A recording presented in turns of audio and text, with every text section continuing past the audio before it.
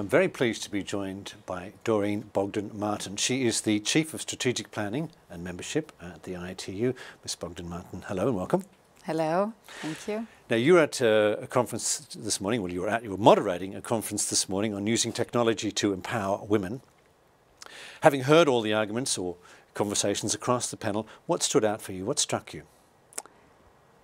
That everyone agreed it was time for action. Enough talk, time to take action. We know what the problem is, and now we need to work together to fix the problem. And how do we go about that? You've plenty of ideas floating around, but how do we turn that into a concrete reality, or at least a plan of action that we can implement? So we need multiple stakeholders, and that's the beauty of the WSIS Forum. We need governments. This morning we had the Minister of Pakistan who talked about the great work that she's doing in Pakistan. We had a representative from Microsoft who talked about their great projects. We had GSMA who talked about recent studies they have and the data that they've been collecting. We had civil society.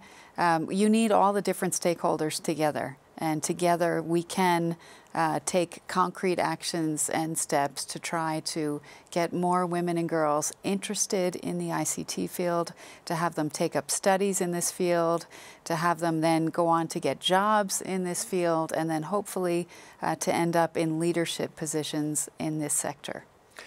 And it's an incredibly dynamic era for technology, information and communication technologies.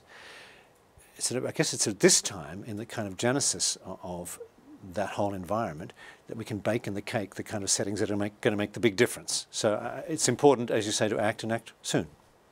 Absolutely. We need to act soon, and we need to get out there and work harder on changing perceptions, because that's still a big issue, that the sector is perceived as geeky and there's not enough role models out there.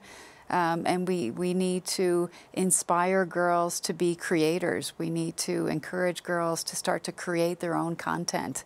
In Europe, only 9% of app developers are women, and we need to change that. Doreen Bogdan Martin, we will leave it there. Thank you very much for your time. Thank you very much.